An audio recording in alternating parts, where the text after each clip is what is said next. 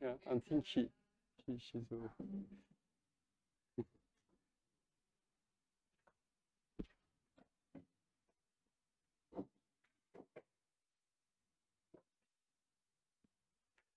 okay. So good morning, everyone.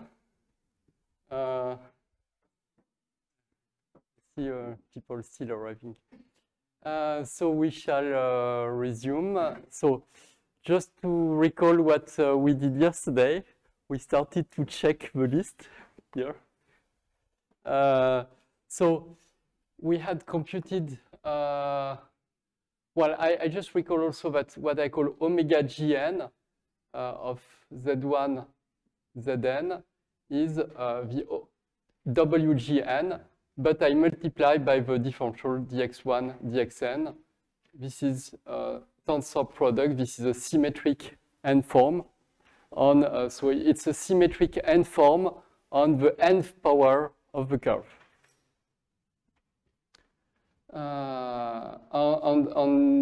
We express it in terms of a variable living on the Riemann surface rather than the x variables. If you want, in the x variable, this is multi-valued, but in the surface, this is mono-valued. This is really this is a function of a point on the surface. And in this language, omega 0,1 is just y dx, omega 0,2 is b.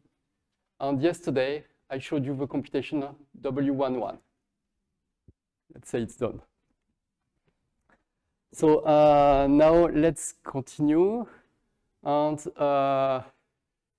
yes, and I also introduced this kernel that arises in the computation of omega 11. And let me recall the result. Omega 11 of z was just the residue at z prime equals plus or minus 1 of k of z prime times b of z prime 1 over z prime.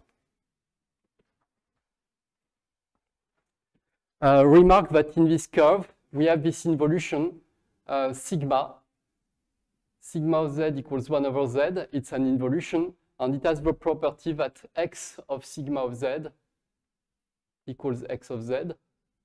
So it's the Galois involution that exchanges the roots of the solution of x of z equals a given x. And it has on the fixed points of this involution are precisely the ramification points. Basically, that's where the two sheets meet. I mean, that's almost the definition. Sigma is the involution that exchanges the two sheets. And of course, fixed points are the intersections of the two sheets. All right. So here, so it's just I'm preparing the generalization later. Plus or minus 1 are these ramification points, the fixed point of the involution. And here you see the sigma appearing also.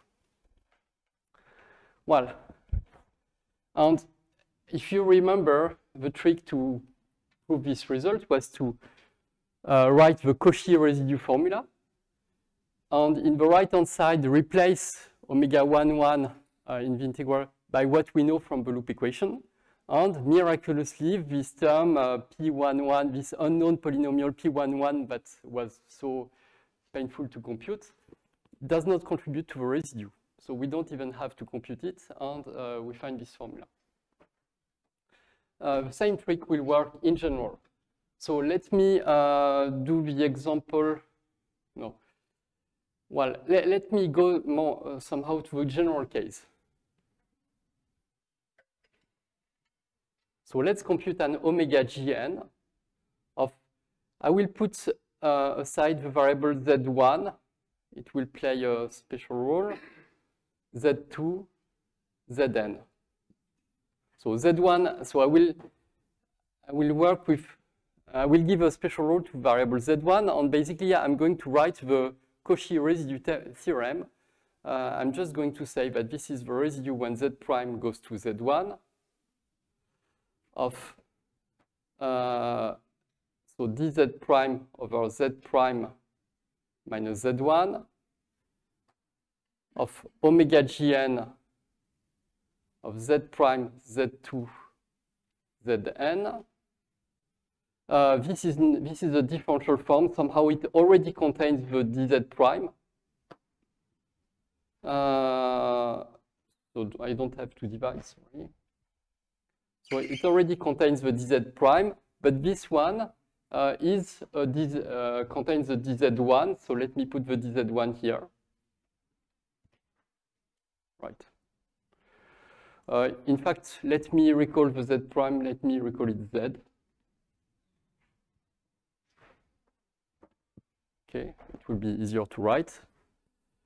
Okay, so this is just Cauchy formula. This is true for any rational fraction.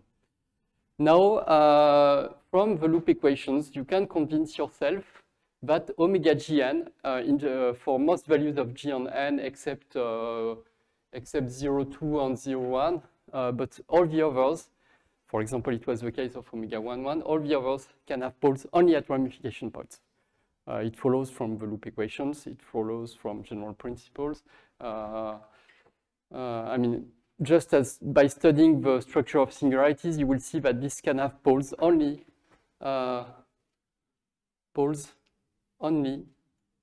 at z equals plus or minus 1.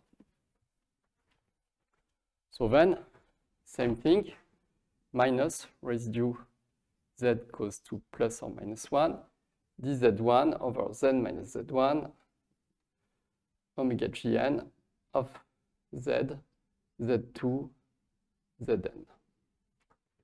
Okay, so now we have to use the loop equations. So what were the general loop equations? So I recall the loop equations. The loop equations for a general, so let me rewrite them in terms of WG. So yesterday I wrote them in terms of WGNs. I will then multiply by the differentials, but let me rewrite what we had. We had that WG minus 1 n plus 1 of, so it was written this way yesterday, x2 xn plus sum g1 plus g2 equals g, and let me write it this way, I1, I2 equals x2 xn. So I split the n minus 1 variables x2 up to xn into two subsets, two complementary subsets. Okay, and WG1 1 plus cardinal of I1 of x I1, WG2 1 plus cardinal of I2 x I2,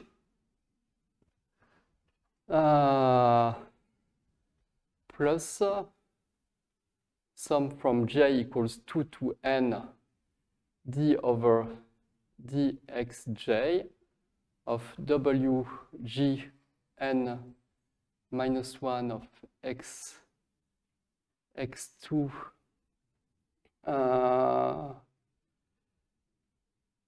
so xj xn minus WGN minus 1 of x2 xn divided by x minus xj equals this pgn of x, x2, xn, and which is a polynomial in the variable x. So this is the loop equation we had yesterday. In fact, yesterday I wrote the equations with the w hats. Okay, and I told you you can do as an exercise to write it for the cumulants. This is what you get. Basically, this sum is just the decomposition of the full expectation value into sums of cumulants. And I already subtracted all the equations that we have already solved before, so I keep only the terms that we need here. Yes. So this is the equation that we need. Now we should rewrite it in terms of the omega gns. Okay, so if you rewrite it in terms of the omega gns, you multiply by dx2 dxn. That's so dx2 dxn. So here you have times dx2. Well, you see that dx2 dxn are exactly what we need to do all the variables in I1 and I2. And I will also have to multiply by dx to the square. And one of the dx, I will put it here. The other one, I put it there. Here also, I multiply by dx2 dxn. Let me put aside the dxj. Let me not put it here. And the dxj, let me put it here. So then you see that dxj, d over dxj is the differential with respect to the j variable. So I will rewrite all this as d index j. Okay. Right. And here, well, we multiply this by dx squared, dx2, dxn. So this is a polynomial x times dx squared, dx2, dxn. This is called, well, this is a quadratic differential in terms of x. By the way, it's typically the kind of quadratic differentials you find in Hitchin systems. I mean, it is not just the kind, it is. Right. Right, so, okay, so we are almost done. This becomes, so, however, we have this general property that, okay, the WGNs are multi-valued in terms of x. When we go to the z variables, we have somehow we have to choose one to make a choice of square root. And here the x variable appears twice. And also another thing is that the WGNs for most values of g and n are odd under the change of sheet, except W02. W02, you can see here, it's not odd under the change of sheet. It has the property that b z1 z2 plus b of 1 over z1 z2 equals dx1 dx2 over x1 minus x2 to the square. So you see under the change of sheet there is an additional term. So now I will replace this by the variables omega, so by variable z, and here I will put 1 over z, but this means I need to change the sign, because I told you replacing, so changing z to 1 over z changes the sign of omega, for except if this were an omega 02. So you have to be careful when this is an omega 02. So now this is included in the definition of the omega. Here as well, I will put omega g1 z, and here it's the variable z to zn. Here I will put 1 over z I2, and again that puts a minus sign because I change one of the omegas, right? Here there are some subtleties. Well, and again, I could change the sign, put a minus here, except when there was an omega 02. So you should put aside the terms with omega 02, and you will see that they will combine nicely. In fact, the terms with omega 02 combine nicely with this one, and basically they are going to kill that one. Just believe me, this is an exercise to do. But the change of sign that I put here, I mean the involution that I put here, for omega 02, it gives an extra term, and this extra term is a derivative, and it combines nicely just to kill that term. So let me put a minus sign here. Let me put a minus sign here. So here, this one was precisely omega g n minus 1. So this was precisely omega g n minus 1 of z2 zn. This has already been taken into account.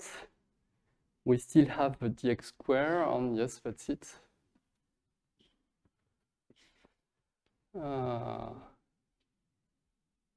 Yes, that's it. Yeah, okay, that's it.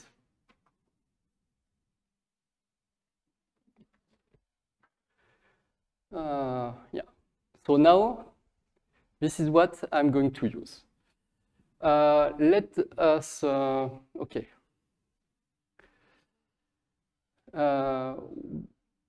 We proceed, okay. Let us assume this is the recursion hypothesis. We have already computed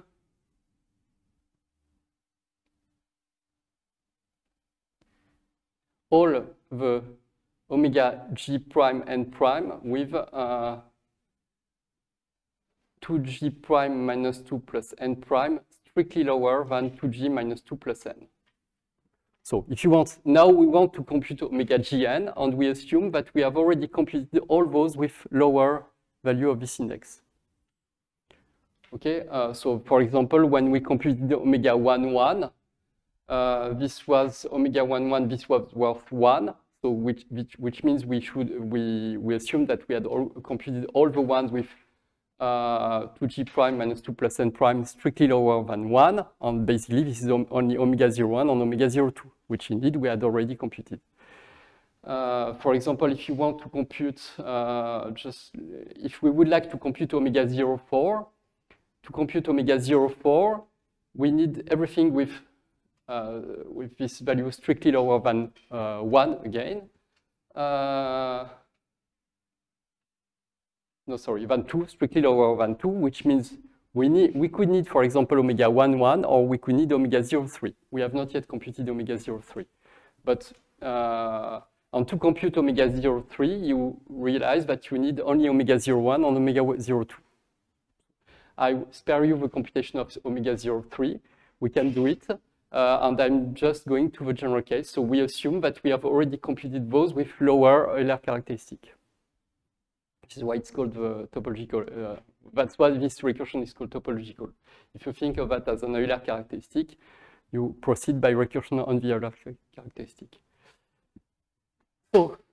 So then let's write this equation. In this equation, omega gn appears somewhere. And you can convince yourself that, well, so if you take g and n, omega gn appears somewhere, but all the other omega g1, 1 plus i1, or g minus 1, n plus 1 have strictly lower Euler characteristics. So we shall put them as the known part. So let's put aside the,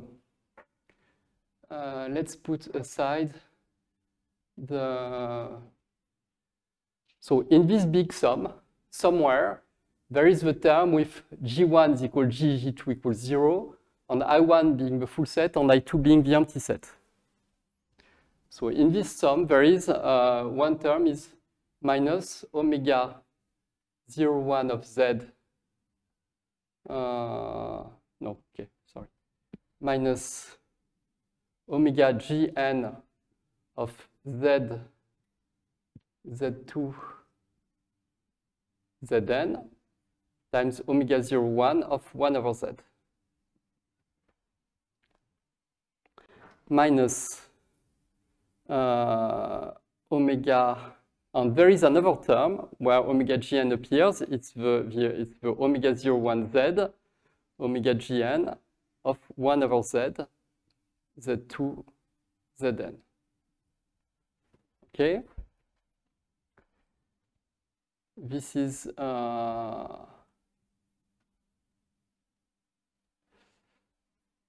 well, sorry, I realized that I was a little bit wrong. So there is also, sorry, omega 0, 1 also is not odd. But remember, it was v prime of x of z times dx. Well, it was v prime of x dx.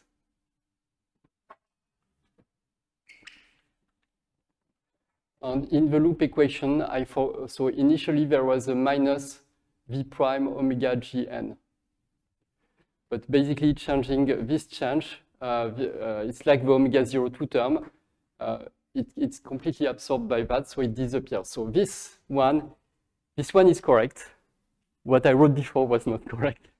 I mean, because I forgot that term in the loop equation, and I forgot the fact that omega 01 was not odd. But now this one is the correct one, I promise. And this one is kind of universal. I mean, it would be true for almost any spectral curve. Just replace 1 over z by sigma of z. So now, there are these two terms in the equation. And let's put everything else in the right-hand side. Because our unknown is omega gn. And in the right-hand side, we shall have, for example, we shall have this term, omega g minus 1 and plus 1 of z, 1 over z, z2, zn, plus sum over g1 plus g2 equals g, I1, I2 equals z2, zn, omega g1, 1 plus I1, z I1, omega g2, 1 plus I2, 1 over z I2. But now we have removed, so in this sum, we should not take the terms that are in the left-hand side. So we want no, let me write it this way, no 0, 1. Because the terms with an omega 01 are here. Or no gn, this is equivalent. Okay. So in fact, very often we call it no disk. But we can still have cylinders. Omega 02 are allowed in this sum. Right? Then we also have in the right-hand side plus sum over j, dj of omega g n minus 1 z2 zn over x minus xj times dx to the square plus pgn dx to the square. So this is the right-hand side of the loop of our equation. So this is the right-hand side of our loop equation. Just let me recall that for generic g on n, so if gn is not 0, 1 or 0, 2, this is an odd function. So I can replace that by a z and put a plus. Right? So I didn't want to erase that. Okay, I can.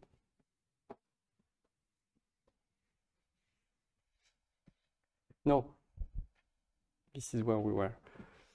Okay, so I will need to write it. Well, okay, I should not, I mean, I will start again from there. So omega, remember, omega gn of z1, zn was minus residue z goes to plus or minus 1 of dz1 over z minus z1 times omega gn of z1 of z, z2, zn, which appears there and there.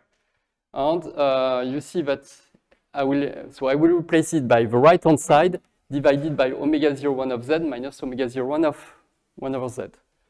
So it will be 1 over omega 01 of z minus omega 01 of 1 over z times, and in the right-hand side, we have basically everything here, omega g minus 1 and plus 1 z 1 over z, z2, zn, plus sum with no disks, omega g1, 1 plus I1, By the way, the second index in the omega gn is always the same as the number of variables we have inside.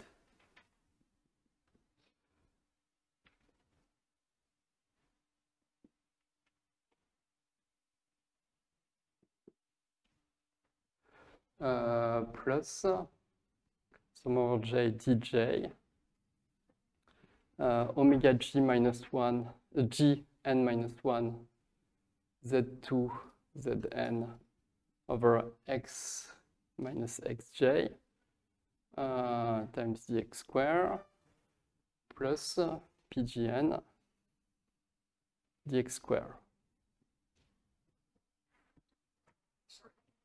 The last omega, that one doesn't belong to that j. Sorry? In the term where... Yes, so there is the j inside. But that one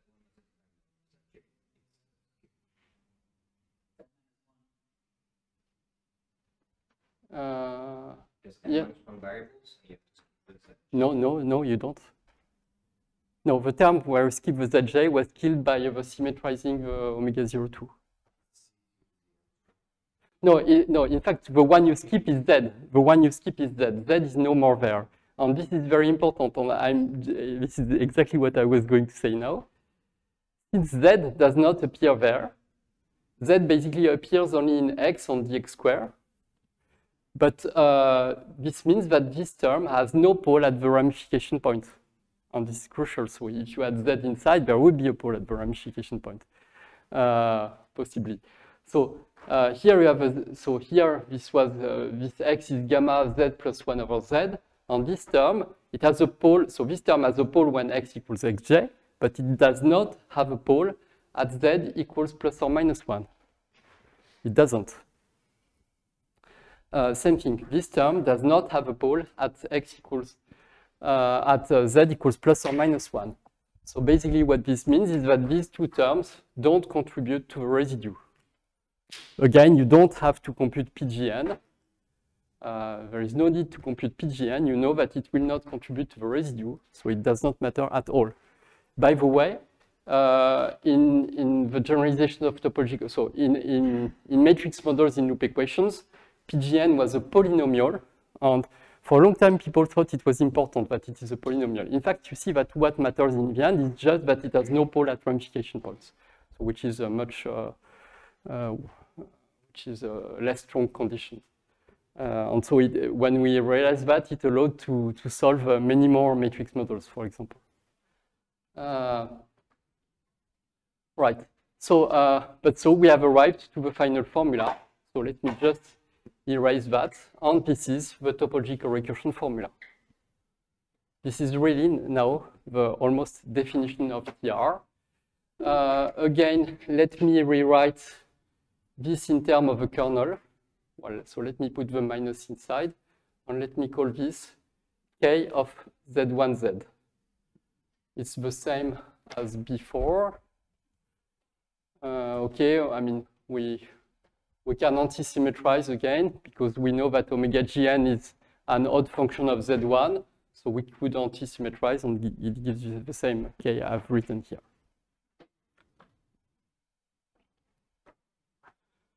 Right. So this is the, well, let's say this is the topological recursion formula.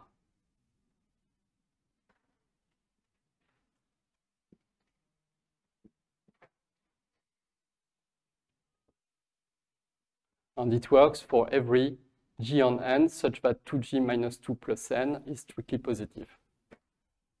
This formula is valid in both cases, but the only ones for which this quantity is negative would be 0, 1 and 0, 2 that we already know, or basically that are given as the initial data. Omega 0, 1 and omega 0, 2, they are the initial data. And once you have the initial data, omega 0, 1 and omega 0, 2, you compute k, and this formula computes all the others by recursion.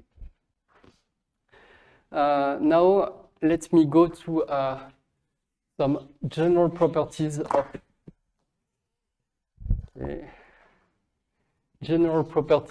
topological recursion and how to generalize this formula. So this formula, I derived it for matrix models. I derived it in the case with genus 0 spectral curve.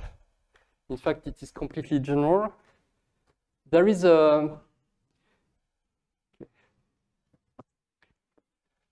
There are a few subtleties when you want to generalize. First, for non-genus 0 spectral curves, you see that K contains an integral of a differential form. If you are not on a genus 0 curve, an integral could have monodromies on the surface. It could be not defined. I mean, basically, the value in terms of the z variable could depend on which path you have chosen to integrate. So it's not really a function on the surface. It is an abelian differential. So which means that the property that I used here, that the sum of all residues be 0, might not be true on a higher genus surface. However, there is a formula. So whenever you have such kind of abelian differential, there is a formula to move the integration contour, which is called the Riemann bilinear identity. And you have to take into account the sum of integrals around all possible non-contractible cycles. So you have to use that. I will not do it here, but you have to use that, and you can prove that this formula is still the correct one. But you have to work. I mean, it's less trivial than just saying the sum of all residues is 0. It turns out that somehow it's true, but you have to prove that it is true. So this formula continues to hold in general. So now let me go to the, I think it's 4, so topological recursion.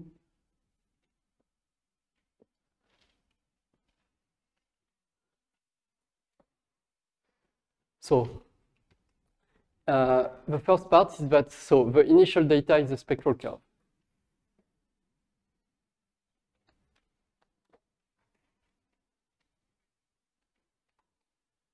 And so the idea is, you see that in this formula that we derived from matrix models, all what we need to do to know is an omega 01 and an omega 02. This defines a K. And this formula defines a sequence of omega gn. And somehow, we don't have to know it came from a matrix model. We just need to have chosen some omega 01 and some omega 02, and we can apply the formula. Does it give something interesting to do that? And the answer is yes. So in general, we choose an arbitrary spectral curve. What I mean by arbitrary, what I mean by a spectral curve, let me call it S. So it's the data of basically a Riemann surface, sigma. Here it was the complex plane, or in the genus 1 case, it was a torus, or in the genus 2. I mean, it could have been a Riemann surface of an arbitrary genus. There is a function x from that surface to, let's say, CP1, because here x is really now a complex variable. In fact, you can generalize that to, instead of CP1, you could replace by sigma 0, that I would call a base curve. This just needs to be one Riemann surface. In most applications, we choose CP1, but basically in Hitchin systems, you want to choose another one. Then we have this omega 01, which is a one form, meromorphic one form on sigma.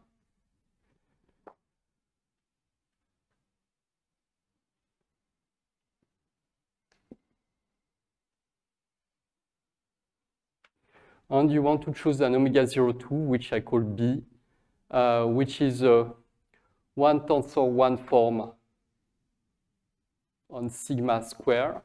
It must be symmetric, and it must have a double pole on the diagonal. Your sigma has to be compact? No. No, it does not have to be compact. In fact, what you need is that X is the branch cover. And we shall assume that it has finitely many finite number of ramification points.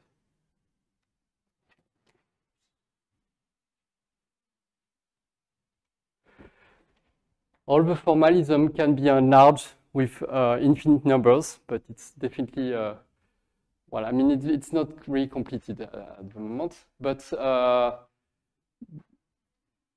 so the surface does not have to be compact, but this requirement of a finite number of ramification points is really the thing that you need. In fact, omega 01 does not really need to be meromorphic one form. A germ of a one form locally at ramification points will be enough. This can be replaced by germs at ramification points.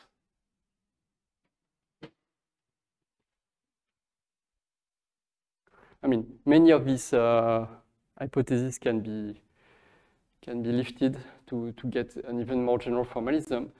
So I said that B has double pole on the diagonal. It could have poles somewhere else as well. Basically, we just want no pole at ramification points.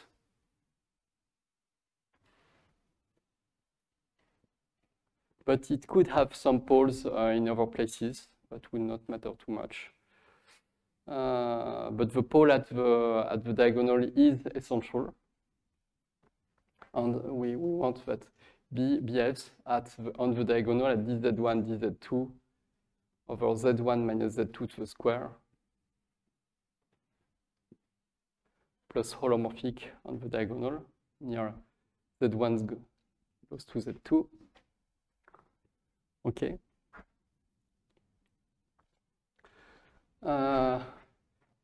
Let me assume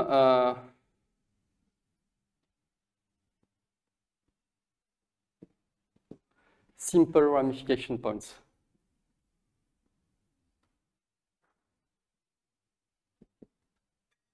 Which means that locally near a ramification point,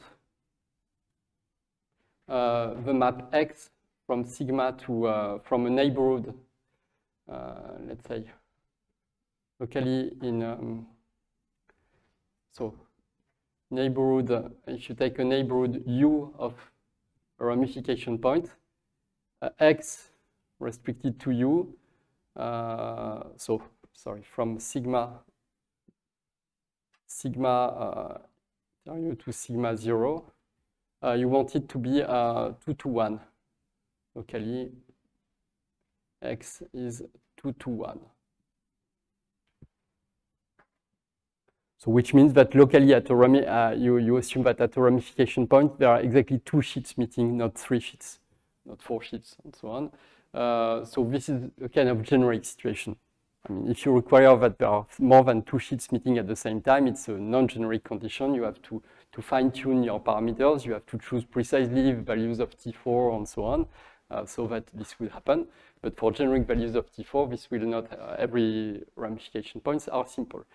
In fact, this formula is the formula for simple ramification points. There is a formula also for non-simple ramification points. It is out of the reach of this lecture, but maybe some people will talk about it. Maybe, no, I'm not sure. Okay, so this can be generalized if the ramification points are not simple, but let me simplify by assuming all ramification points are simple. So which means that locally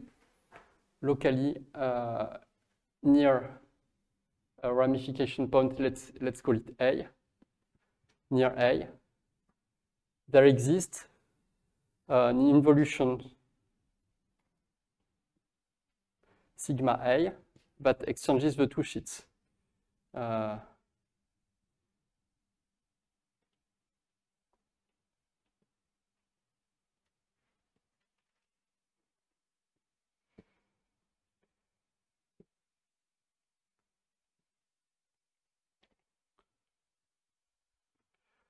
So let me illustrate this by just an example. X equals Z3 minus 3Z. And let's say Y equals Z, something like that. what would, so if you plot in the x, y, if you plot it this way, you have a degree 3 curve. You see that basically y cubed minus 3y equals x. And it looks like that. Okay. But so you have two ramification points, but each of them is simple. So, so for example, if you call this one A1 and this one A2, here sigma A1 is the map that exchanges these two sheets, while sigma A2 is the map that exchanges these two sheets.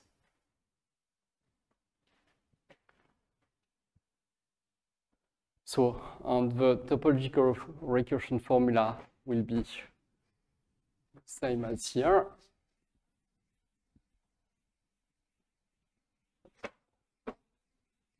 So then you have your spectral curve.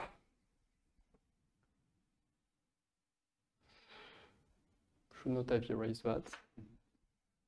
Okay. Then topological recursion. So this is the definition. Let's call it the invariance of your spectral curve S.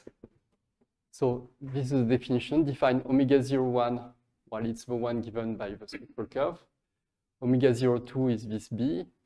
And then, for every Gn such that 2G minus 2 plus n positive, define omega Gn of Z1, Zn. So now the Zi's belong to sigma, surface sigma, equals sum over all ramification points, residue when Z goes to A of the kernel that I will call K. Let me call it Ka of Z1Z. And here you just replace by sigma A of Z and sigma A of Z. And where Ka of sigma, Ka of Z1Z is 1/2 integral from sigma A of Z to sigma A, to Z.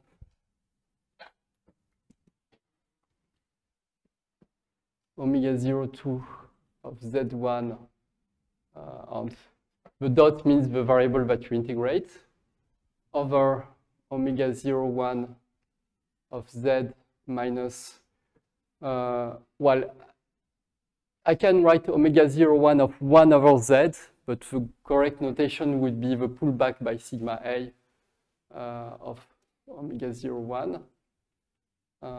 So, okay, let me write it omega 01 evaluated at sigma A of Z. Yeah, that's it.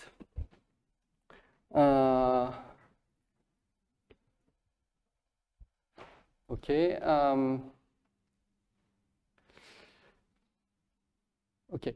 So just here, the integration path between the two is so you integrate. So in fact we shall use this formula only if Z, only to compute a residue as Z goes to A. So we shall use this formula only if Z is in a small neighborhood of A. So we can always choose a simply connected, a small disk around A, and we choose the unique homology path that stays in this neighborhood. So this is not ambiguous. But it also means that as a function of Z, it cannot be analytically continued outside of a small neighborhood of A. It's defined only locally in a small neighborhood of A. Usually people find something really strange with that formula is that there is a one form in the denominator. So in terms of Z, it is like a 1 over dz. And it's kind of unusual to have a 1 over dz. But remember that here we have a quadratic differential. We have a dz and a dz. So we multiply a 1 over dz by a dz square. So in fact, the thing that appears in this residue is a honest one form.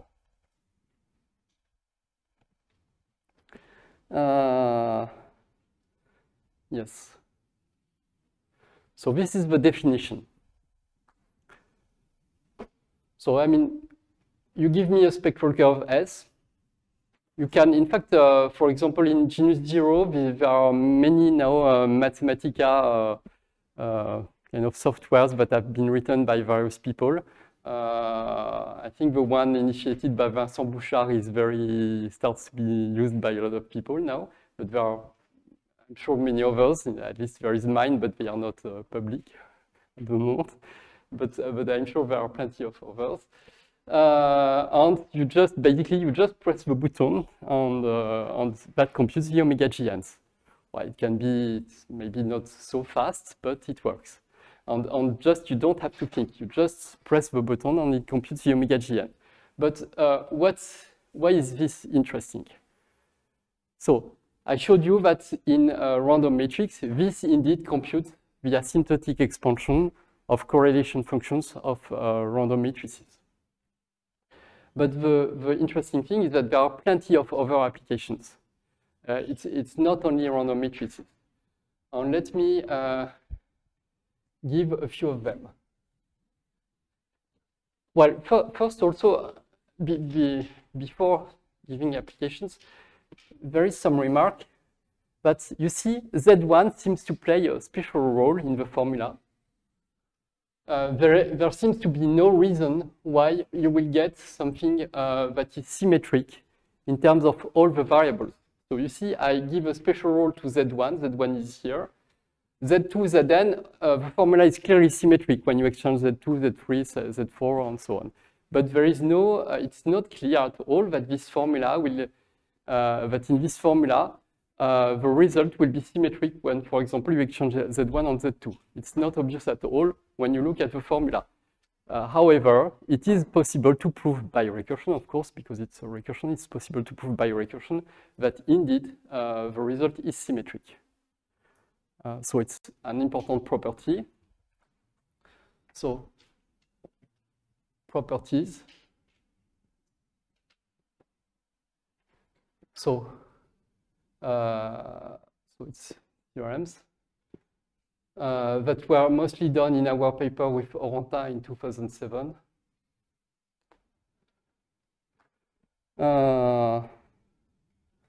So first, omega Gn is symmetric in Z1, Zn.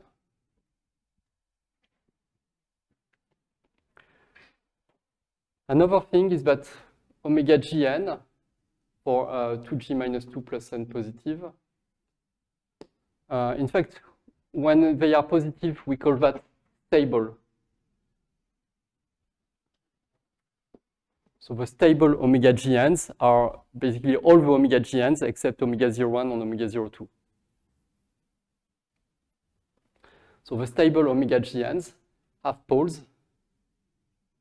They are differential forms n, well, tensor n forms on sigma n with poles only at Zi equals ramification points.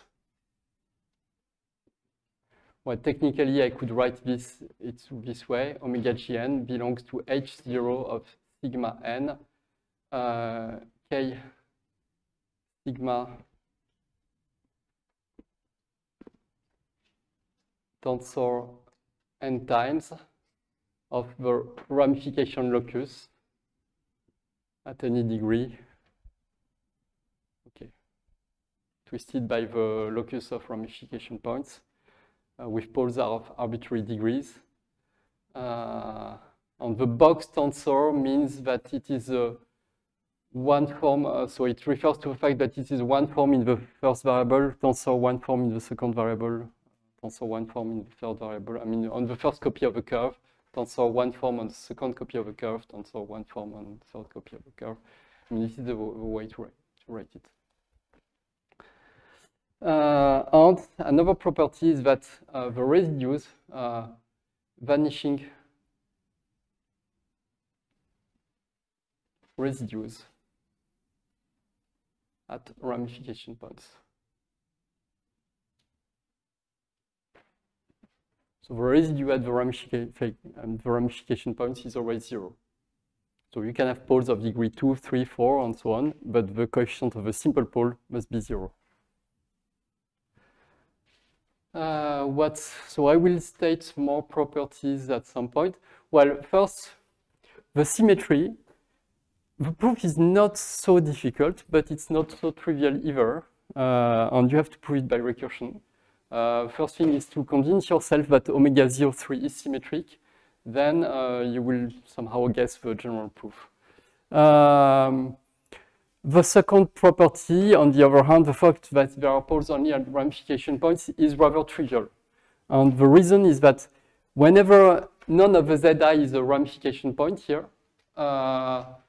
this residue takes a finite value, so it's well defined. So basically, nothing happens when none of the Zi's is a ramification point. But for example, if Z1 will be equal to A, so you see that here, when we take residue, it means we take a small circle around A.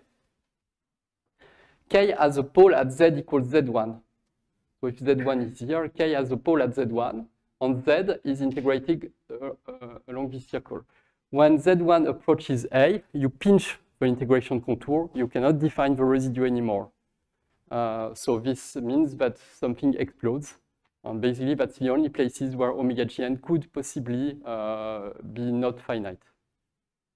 And indeed, you can check that indeed they are not finite. They have poles. So this second property was the kind of trivial. Vanishing residues. In fact, in the Z1 variable, K has a vanishing residue, so it's kind of trivial as well.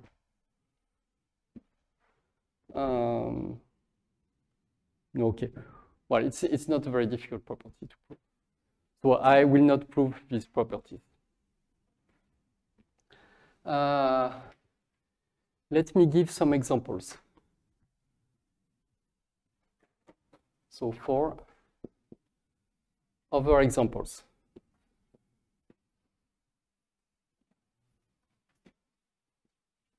And one very interesting example to take is the following. S. So sigma will be C or CP1, that does not really matter. Sigma 0 will be CP1. Well, let's say CP1. X is the map that sends CP1 to CP1, but that sends Z to Z square. So if you want X of Z equals Z square. And let me put Y of Z equals Z. And so omega 0, 1, which is Y dx.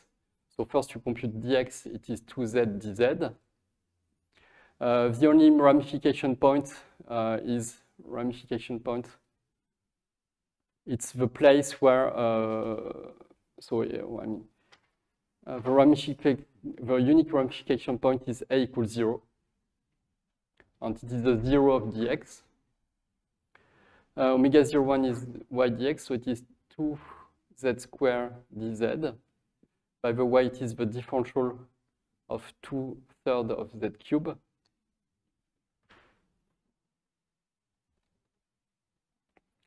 And let's take B, Z1, Z2, our dz1, dz2 over Z1 minus Z2 to the square. So I choose the Berman kernel of CP1.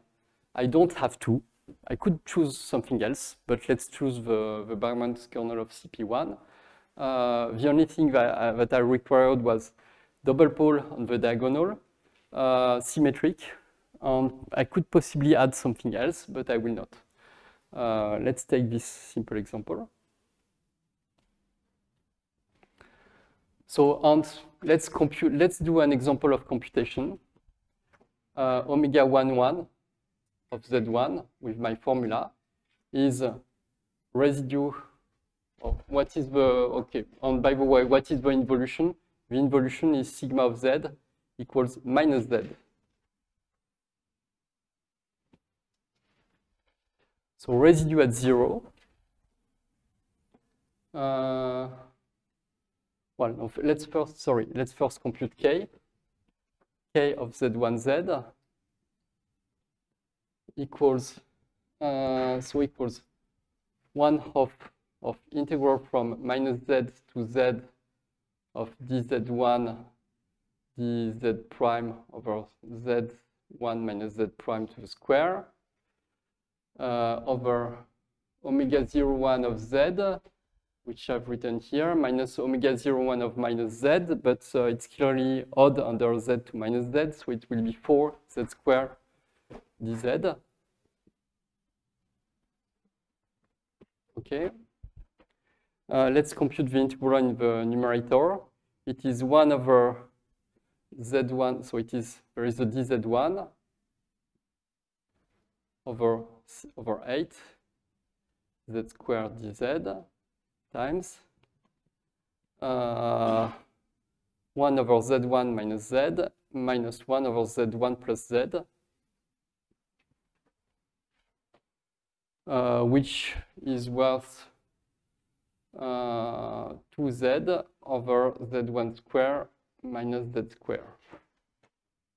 So in the end, this is dz1 over z1 over 4 z1 square minus z square times 1 over z dz. It has a simple pole at z equals 0 at the ramification point. In fact, it's general. In general, this has a simple pole at the ramification point. No, sorry. It has a simple pole if omega 0,1 has a simple 0. No, sorry, has at most a double 0. Because the numerator vanishes also at the ramification point. You see this was this cancellation of a 2z with z squared. But generically, for generic curves, it has a simple pole. Let us assume that. Right? So let's compute with this omega 1,1 of z1. So it's the residue at 0 of k of z1z. And what is this big thing in the formula? Here we have g equals 1, n equals 1. So here this g minus 1 would be a 0, n plus 1 would be a 2. So we have omega 0,2 of z on minus z. Plus, and what is this sum here? We must have g1 plus g2 equal g, and I1, I2 must be z2, zn. So here we want to have g1 plus g2 equals 1, and I1 plus I2 must be equal to 1, because we have only z, must be equal to 0, sorry. Well, basically I1 and I2, I1, I2 is the empty set, so it means that I1 equals 0 equals the empty set, I2 equals the empty set. And you see that since g1 plus g2 must be equal to 1, at least one of the two, either g1 or g2, must be 0. And so if it is g1 that is 0, here we have a omega 0, 1. If it is g2 that is 0, we have an omega 0, 1. So in fact, the disk condition, the no disk means that there is no such term. The no disk condition kills all the terms there. So this is the only thing we had. And we erase it, but this is exactly what we have for the matrix model. Let's compute it in details. Let me do the computation in details. It's very useful.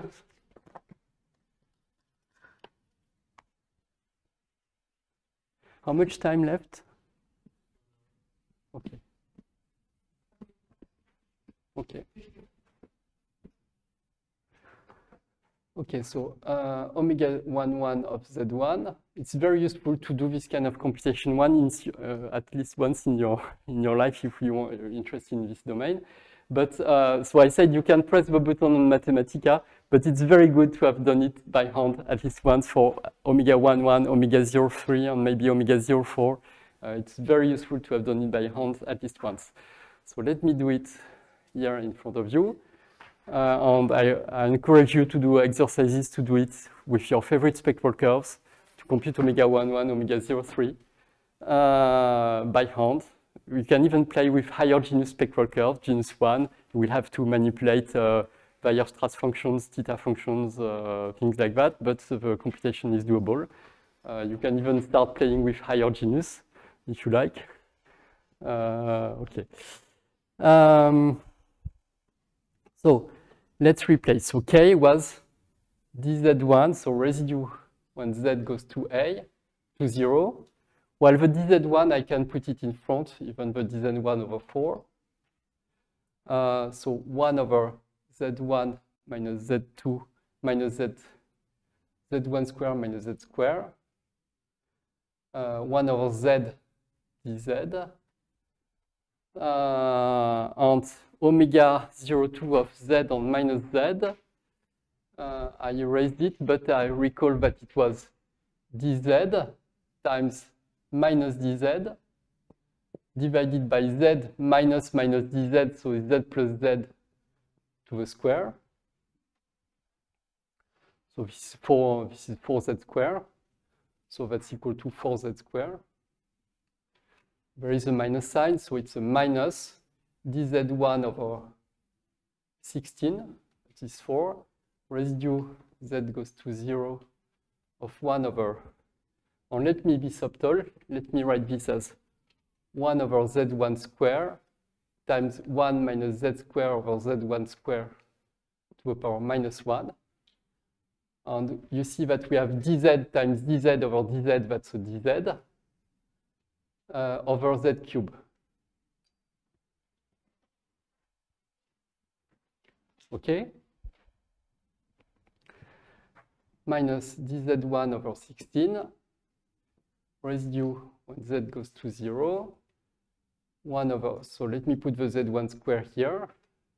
And this 1 minus z square over z1 square plus, let me write it 1 z square plus z1 square plus z4, z1 4, plus and so on, dz over z cube. And the residue will extract only that term. So the residue will extract the coefficient of 1 over z, so that means this term. So this is minus dz1 over 16 z1 4. So this is omega 1, 1.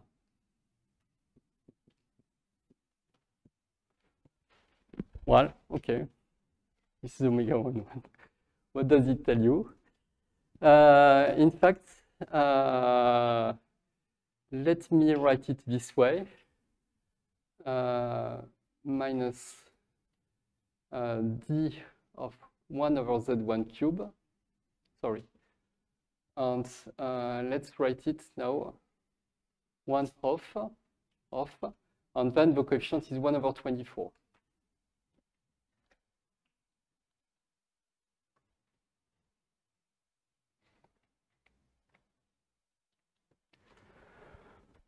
Okay, 1 over 24 is the integral over the moduli space M11 of the tau 1 class.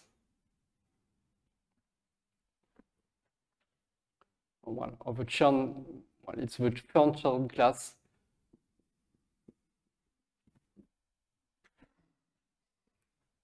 Okay, so I don't know how much you know about intersection numbers. Probably some of you know, and they recognize this formula, which is very famous.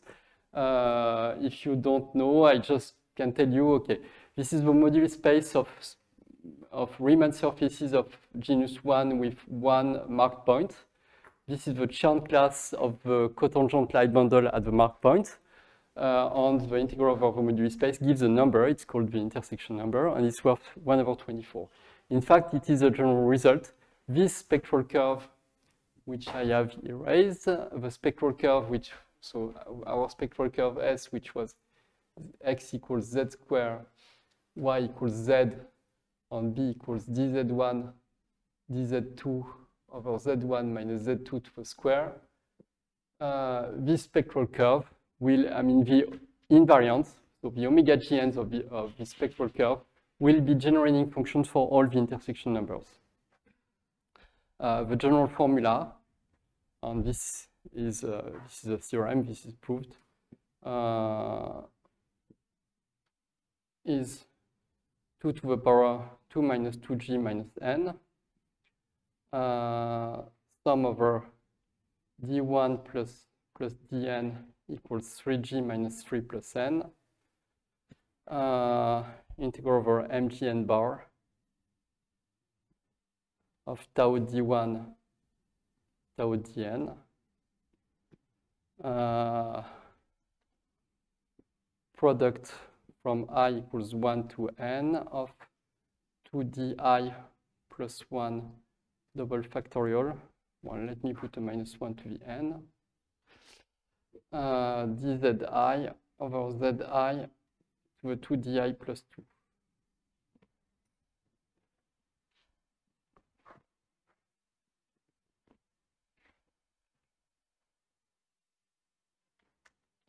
So you see that omega gns are polynomial, well, are dzis times a polynomial of 1 over the zi squares.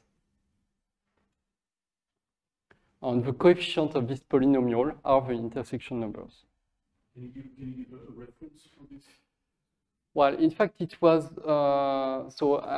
in fact, the proof that we had in the paper with Orentin in 2007 is a little bit heuristic, or maybe it relies on many other things. I'm not sure where we can say that the first really totally complete proof was done. Probably Moulassé. Okay, what is okay? With the same level of rigor of what Kontsevich did in his paper of 91, this is done, for example, in my book. But the issue is that there was a small hole in the proof at that time. So which means that, so basically, what I do in my book is I prove that this is the generating function of Strebel graphs. But now the fact that Strebel graphs are really computing the intersection numbers, the proof by Kontsevich had a small hole, and it was completely later. But basically, in our works, what is done is the proof that this is the generating function for Strebel graphs. But I think that there is, okay, I'm not really sure what to cite as the first actual proof of that. But now there are plenty of proofs. There are many ways this is proved. Another one is to use Virasoro constraints, which again, I'm not sure where they are really proved for the first time. Maybe some people know. But in fact, I think that maybe this was used to prove Virasoro constraint. Okay. So basically, what we do with Orentin is we prove that this is basically the solution of a matrix model corresponding to the Kontsevich matrix integral. And again, to re-say that this matrix model is actually computing the intersection numbers, there is something to do.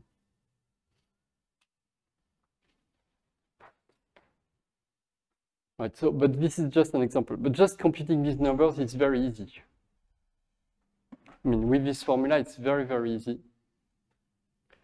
Or if you want, the topological recursion formula, it's easy to prove, is equivalent to the cut and join equation for the intersection numbers. So that's kind of trivial.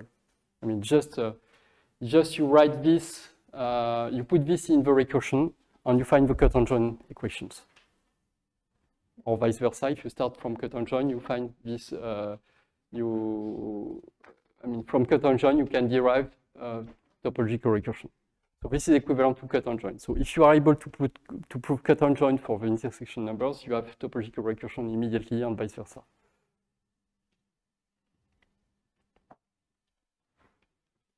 And basically, the cut and join equations can be understood as Stutz equations for the Strebel graphs. And basically, this is how I do the proof.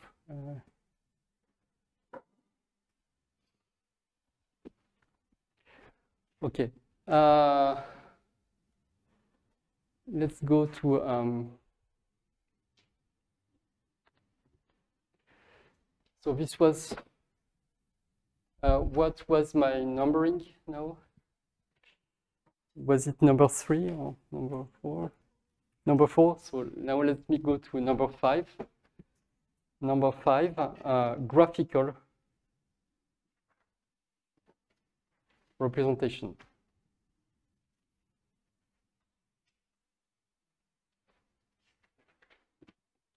Well, this is just so as just a simple notation.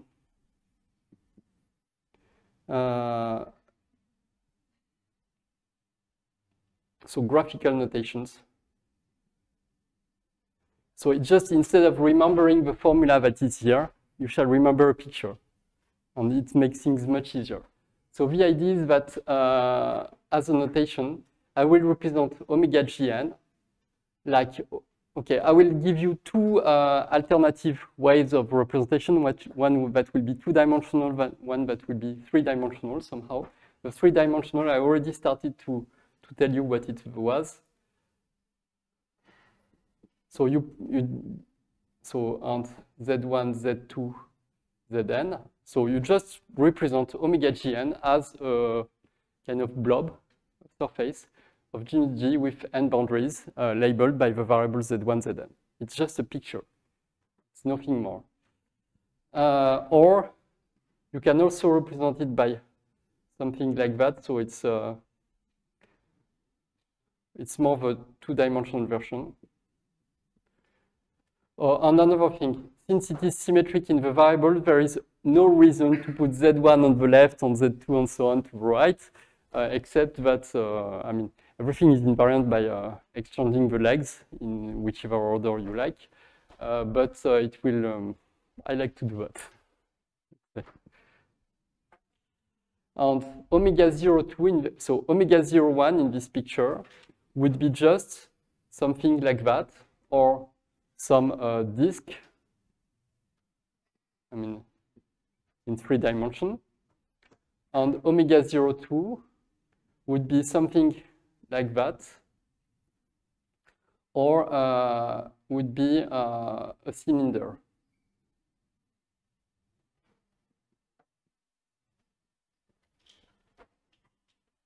Omega 02 is the cylinder. I already told you that I like to represent K of Z1Z as something, so 3-dimensionally it would be something like a cylinder with a pinched boundary, and here we would put Z on sigma I of Z. Or in the 1-dimensional picture, let me represent it this way, Z1, and there is a beginning of a vertex, sigma I of Z.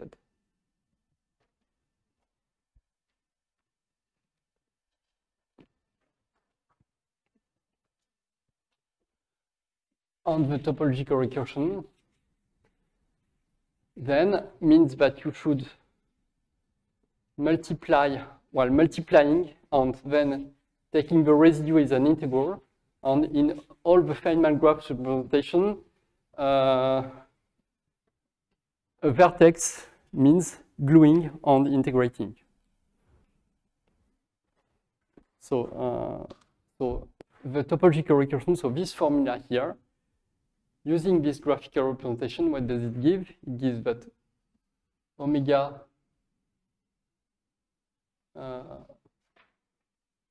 so 1, 2 to n is K times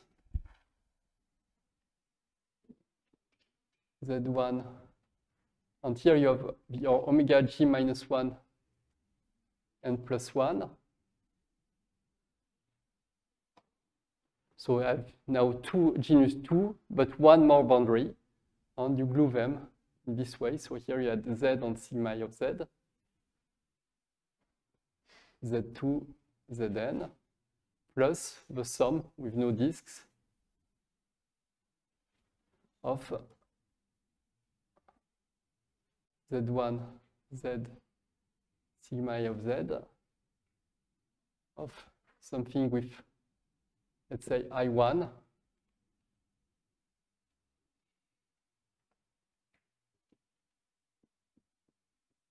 I2 okay.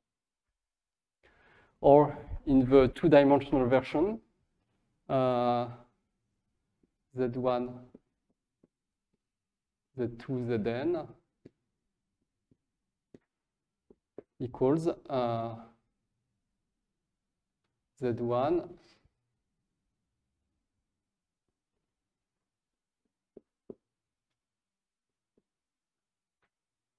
plus sum of Z1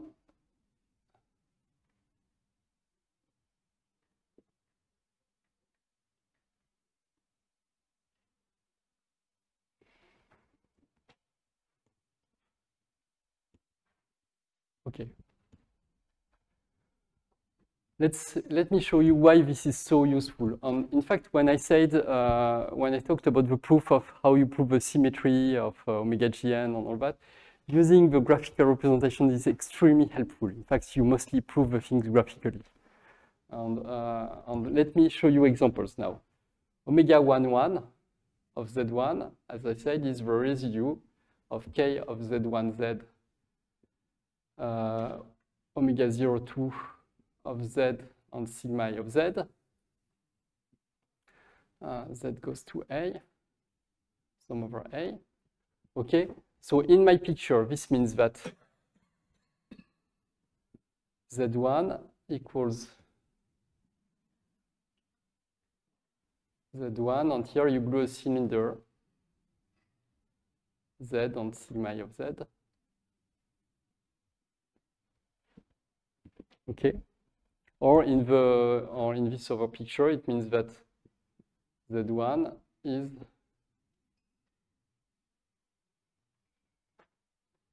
this graph. Let me represent omega 0,3 of Z1, Z2, Z3. Let me use this two-dimensional representation, Z1, Z2, Z3 equals, so you have Z1, and here you should glue something, and while the G minus 1 and plus 1, since G equals 0, this term is not there. There is no G minus 1, G equals minus 1. And in the sum here, you can find that the only possible things would be to glue an omega 0,2 of ZZ2 on an omega 0,2 of ZZ3 of sigma of ZZ3 plus, and you can exchange the two, Z3 and Z2.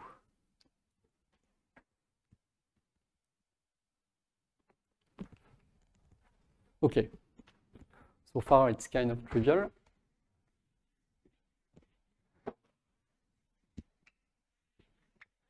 Let's see when it starts being more interesting.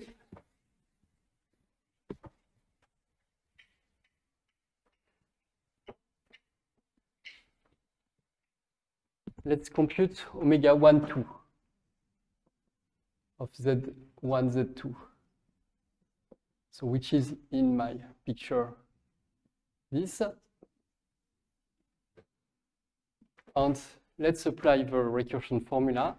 So we have Z1, Z, and what can we do? We had the omega G minus 1 and plus 2 and plus 1, so which was an omega 0,3. We have an omega 0,3. And the omega 0,3 will be this guy with Z2 plus, and so in the sum we had, what can we have? Z1, we can glue two things here and there. The sum of the genus has to be 1, and the sum of the number of external legs has to be 1. So it means that one of the two sides has genus 1, the other side has genus 0. One of the two sides has an external leg, the other side has no external leg. The genus 0 term must have, if it would have no external leg, it would be an omega 0, 1. I mean, no external leg except this one. I mean, one more external leg. If we would have only this one on genus 0, it would be an omega 0, 1. It would be a disk. You don't want that. So the only possibility is that when it's genus 0, it must be an omega 0, 2. And when it's genus 1, it's okay. So here you can have this one plus Z1, and here you may have the genus 1 on that side and the omega 0, 2 on that side. Okay, so this is just saying that this is the residue at A of Ka of Z1Z times this term is an omega 0, 3 of Z sigma A of Z Z2 plus B of Z Z2 omega 1, 1 of sigma A of Z plus B of plus omega 1, 1 of Z, B of sigma A of Z, Z2. I mean, the picture upstairs is just the translation, I mean, it's just a graphical way of representing this equation. This equation is topological recursion. Why is this so useful? First, it's much easier to remember the picture than the formula. And then you retranslate. Each time you see an arrow on an edge, you put a K. Each time you see a non-arrowed edge, you put a B. And each time you see one of these blobs, you put the corresponding omega GN. But now, let's use the fact that we have already also computed omega 03 and omega 11 by the recursion. So remember that omega 11 of Z that appears here was residue at A of Ka of Z prime, now it's Z prime variable, of B of Z prime sigma A of Z prime. So graphically, this was Z and that. And omega 03 of Z, Z2, Z3, well, let me call it sigma A of Z, Z2, was residue Z prime goes to A of Ka of Z, Z prime, and there was an omega 02 of Z prime sigma A of Z, omega 02 of sigma A of Z prime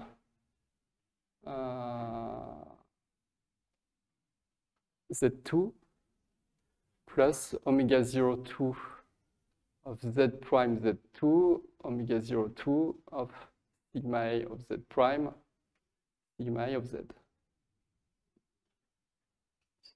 which was purely this with sigma A of Z and Z2 plus this times Z2 and sigma A of Z. In fact, since K is invariant and changing Z prime to sigma A of Z prime, in fact, these two terms have the same value. They are both equal to twice this one.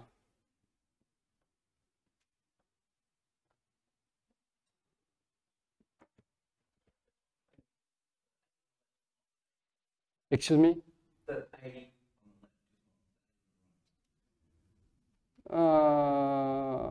Yes, you're right. There is a sum over A prime. Yes, so, and that will be important, by the way.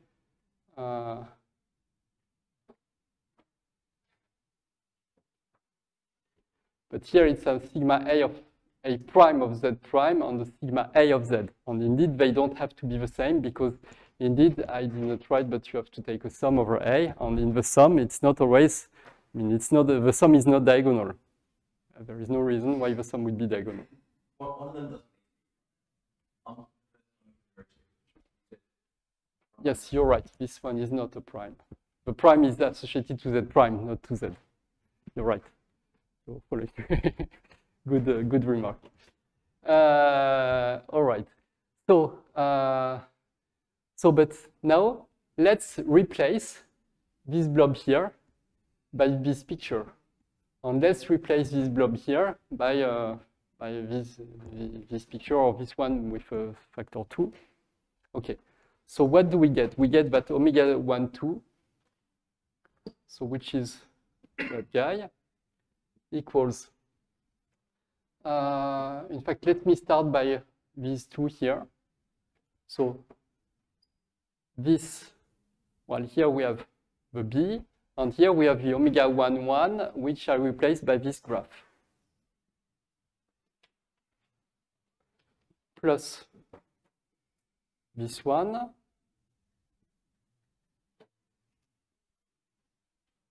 So that's these two terms.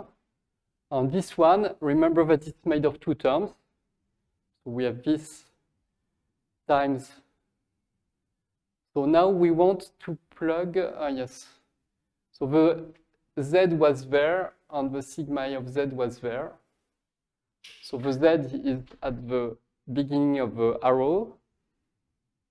And here we plug the sigma A of Z, so this one goes to Z2, and the sigma of Z, let me draw it this way, goes back to the sigma of Z. Plus, and here we had the second graph, so Z2,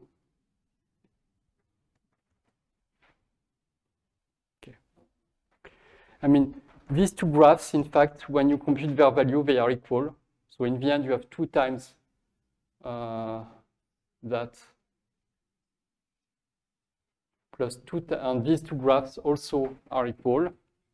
Basically, it does not matter if you twist here. I mean, the K is symmetric, so the ordering here does not matter. So you don't have to do this crossing. You can just do it this way. So let me do it this way.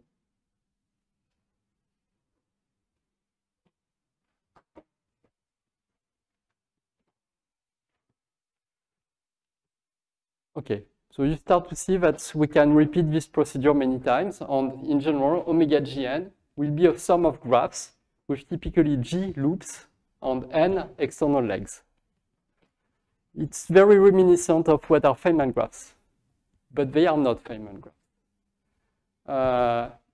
First, you see some edges have an arrow, some edges don't have an arrow. The number of edges that have an arrow is always, so number of arrows is always the number of k, and it's always 2g minus 2 plus n. The number of non-arrows, the number of b is always g plus n minus 1, I think. Is that right? Because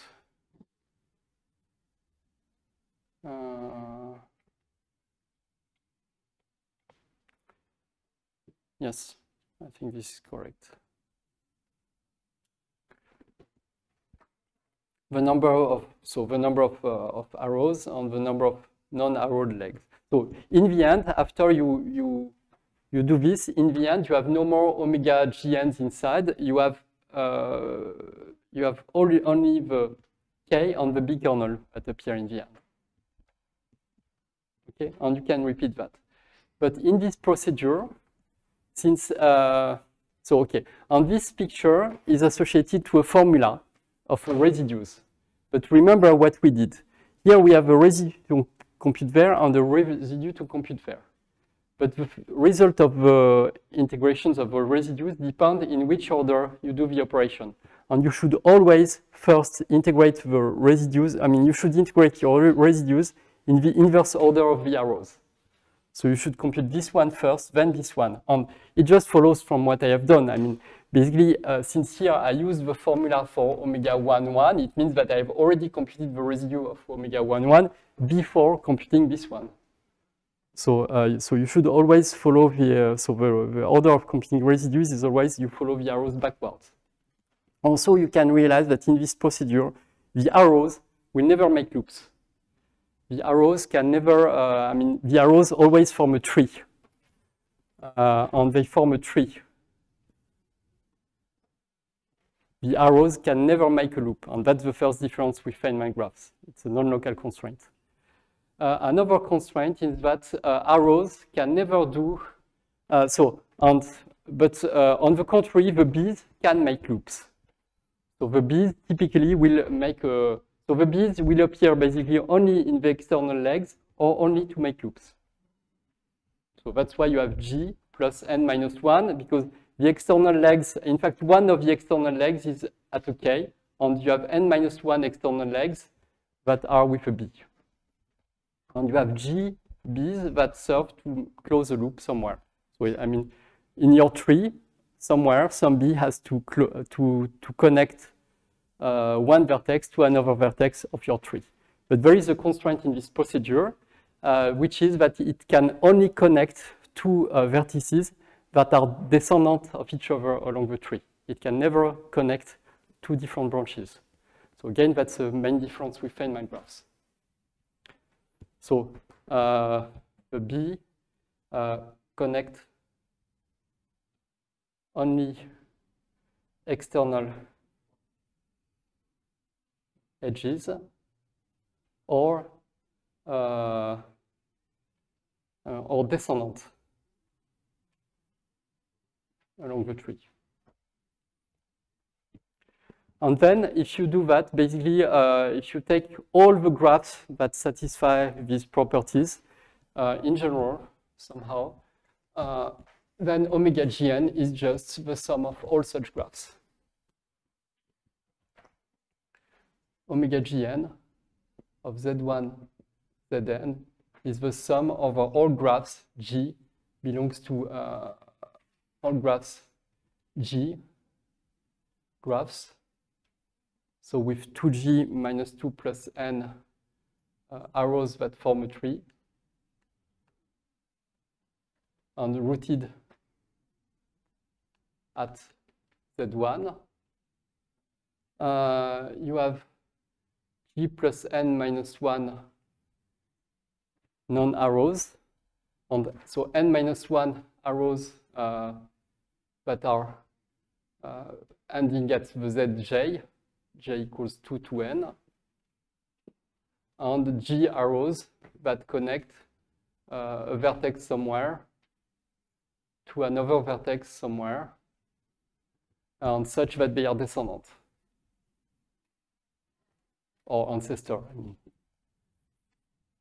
If you take the sum over all such graphs and you take residue at vertices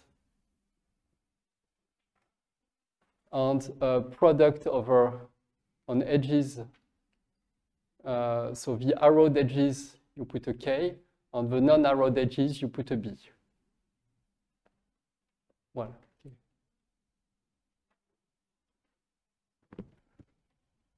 And that's as simple as that.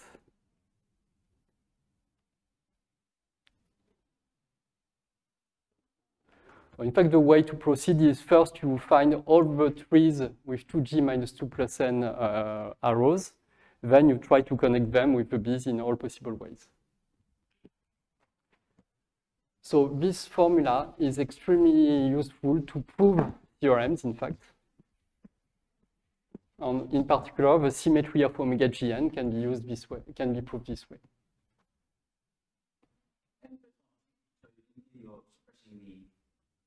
Labels of well, no, okay, there are labels with labels.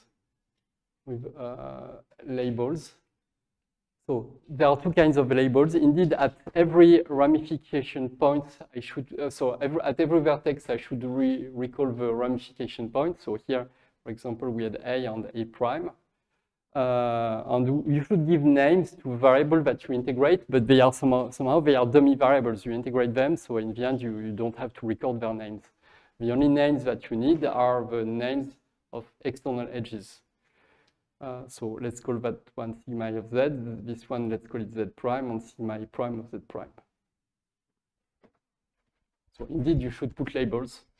And when you put labels, so the fact of labeling, somehow, you could somehow remove the labels and see the factor, the powers of 2, the symmetry factor powers of 2 appearing, because changing a label to its conjugate will just multiply by 2.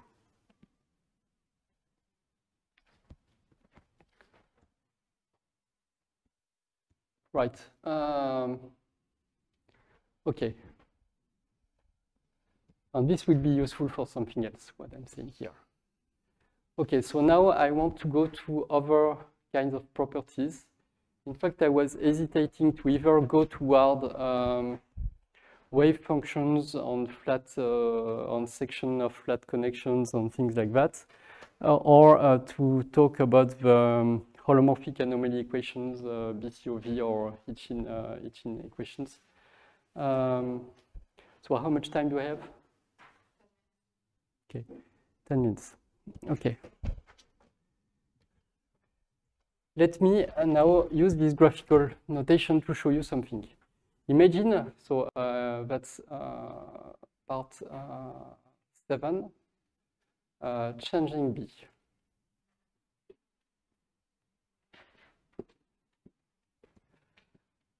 So let me do, so far, for example, in all my example, I was using dz1, dz2 over z1 minus z2 to the square. But let's change it to something like something which has no pole on the diagonal, and typically a symmetric tensor product of one forms.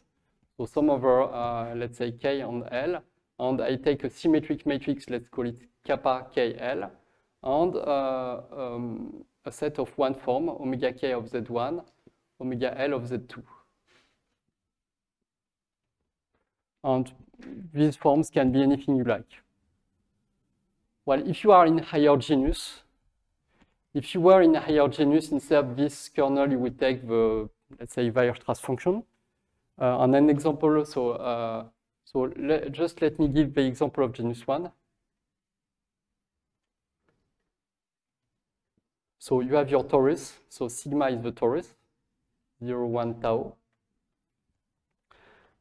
So it is C quotiented by, so you can, so a point Z belongs to the torus, Z must be identified to Z plus 1 and to Z plus tau, which means that your torus is in fact quotiented by Z plus tau Z.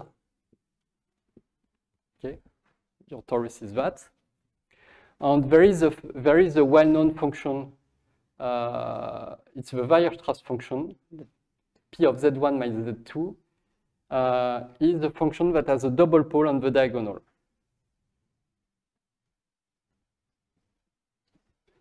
Times dz1, dz2.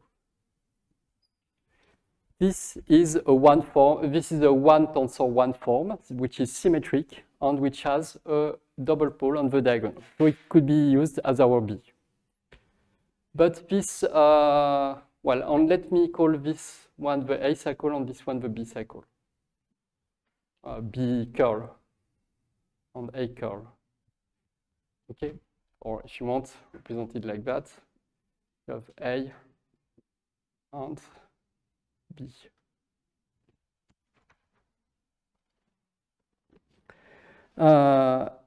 This form, when you integrate it on the A cycle, does not give 0. When you integrate it on the B cycle, either it doesn't give 0.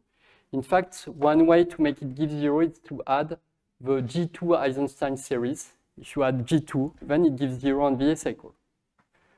But why to choose to normalize it on the A cycle? you could also choose to normalize it on the base cycle. Then you should choose another value. You could also decide to normalize it on a linear combination of A and B cycles, integer combination. And in fact, why integer? You could decide to normalize it on anything you like. So which means that you can add to B anything, kappa, dz1, dz2. dz1 is a one form which is holomorphic on the torus. Because dz1 of z, I mean d of z1 plus 1 is equal to dz1, and d of z1 plus tau is equal to dz1. So it's a very nice candidate for one form. And kappa can be completely an arbitrary number. Every choice of kappa will give something that has a double pole on the diagonal and no other pole. In higher genus, there are more holomorphic forms, and typically this would be a matrix of size of the genus, a symmetric matrix. But any of them would be good, and you can choose any value of kappa and run topological recursion. And what would you get? And as I told you, if you choose kappa equals G2, then you have your B normalized on A cycle. If you choose a certain other value, you have your B normalized on a B cycle. If you choose another, I mean, there are discrete values of kappa that correspond to normalizing on a certain integer cycle. It's a discrete set. But why restrict to a discrete set? We can do it for any kappa. And just run topological recursion, it will still have the property that you get something symmetric. I mean, all the properties will be there. And so what does it mean? First, graphically, it means that you replace B. Graphically, it means that you replace your B to a B plus, okay, let me simplify the discussion and consider the case where you have only one term, omega of Z1, omega of Z2. So let me simplify, and here you see that you have something somehow that is decoupled. And let me represent it this way, Z1, kappa, Z2.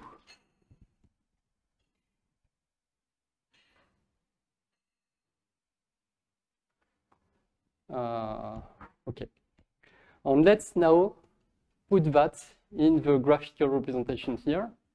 I think the time is probably over. Okay, let me start by doing some very simple example.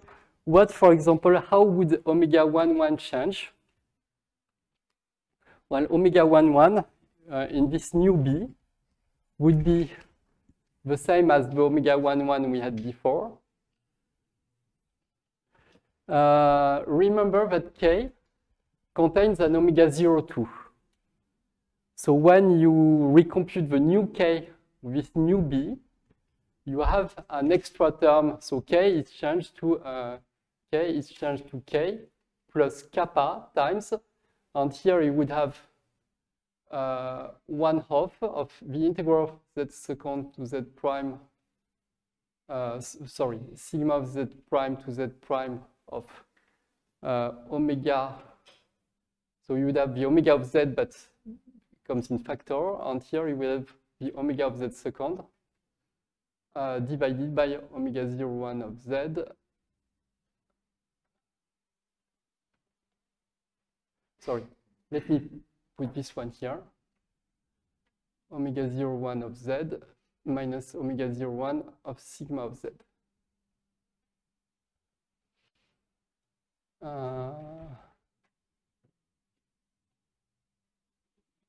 No, sorry. It's because the formula was wrong. It was a Z prime on the Z prime on the Z prime. And on the Z, no, sorry, and here, sorry. Okay.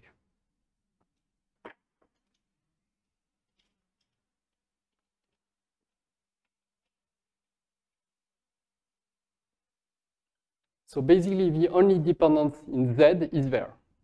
It's completely factorized. Okay. So which graphically, I will continue to represent as my kernel like that. plus kappa times, and here I will decouple like that. This one is the omega of z, and this one is this term. So somehow it's like breaking the k into two edges. And it's linear in kappa. On the B, similarly, you have here omega of z1. So this picture means omega of z1 times kappa times omega of z2. And now let's put that in the here. So we have plus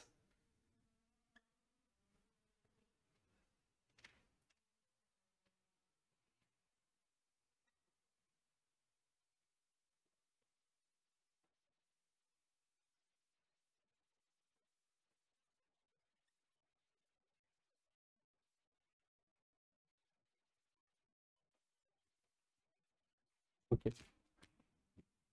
And each time there is a kappa inside, it means it's just a product. There is no interaction between the variable on the right and on the left of a kappa. So you can just replace that by products. And so you have now 4 terms. And the important thing is that it's a polynomial in kappa. And the degree of the polynomial must be something like 3g minus 3%. Yeah, it's time. Okay. But so, in the end, what I just want to say is that you get graphically, it's obvious that you get a polynomial of kappa. You can even find the degree. And you recognize that it contains many subgraphs that are over omega gns. And I will write the formula in the next part. Okay, thanks.